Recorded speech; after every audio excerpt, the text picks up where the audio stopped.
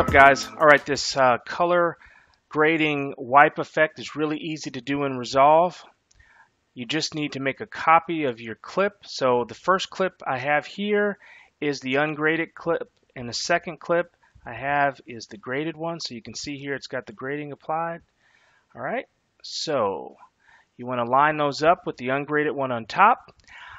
The next thing you want to do is kind of set some markers. So I want this thing to start off where it's ungraded, and then about at this point I want it to start the wipe effect, and I want it to end about here, and then it kind of continues with the final grading at the end. All right, so let's go into the ungraded clip, and we'll go at the first marker, and what we'll do here is set a keyframe for crop left, and then at the second marker we're going to set the keyframe for complete wipe all the way to the end.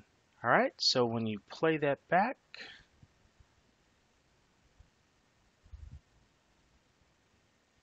voila. Now, if you want to really get fancy here, maybe have it, pause roughly halfway.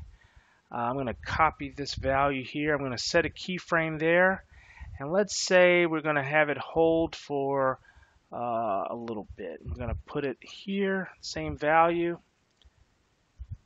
I'm going to set the keyframe here.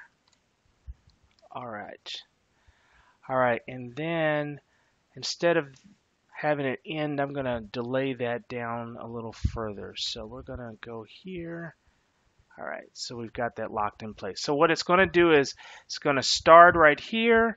About halfway, it's going to pause, and then it's going to continue on and complete the wipe. All right, so let's go.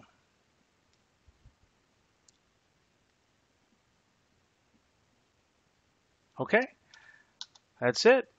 It's real simple to do. You can also have it go back and forth. You can just play around with this with keyframes, and you'll get it working. You can also do it from the right, the left, top or bottom, any way you want. Okay? If you have any questions, please leave those below. Otherwise, please like and subscribe. Peace.